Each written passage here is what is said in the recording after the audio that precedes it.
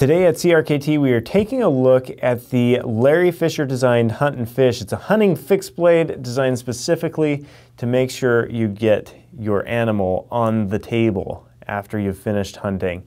Just a beautiful knife with some great design features. The overall length on it is 7¼ inches. The blade length right at 2.9 inches.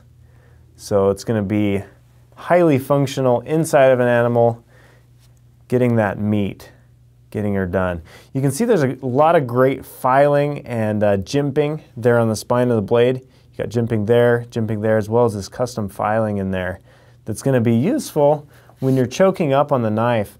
You got jimping there if you're using it hard, as well if you're choked up or you're using it in that position. You got a lot of different options there. It's very comfortable in hand. That's one of the first things I noticed when I picked it up. It's just like, wow, Larry Fisher did a great job designing this and making it just feel super comfortable. It's lightweight as well, coming in at 3.6 ounces, so it's not going to weigh you down on your gear bag. You're going to be able to carry it with you in the field. The handles are a multicolored, multi-layered G10. So you can see that, and the fit and finish on this knife is beautiful. You got a tapered tang. This is a full tang knife, so that taper comes down right, that piece of steel tapers near the end of the handle, and the fit and finish between the G10 and that piece of steel is just superb. You got a purple fob on there. Now Larry Fisher, one thing you need to know about him is he did pass away before this knife design came to market, and he died of pancreatic cancer.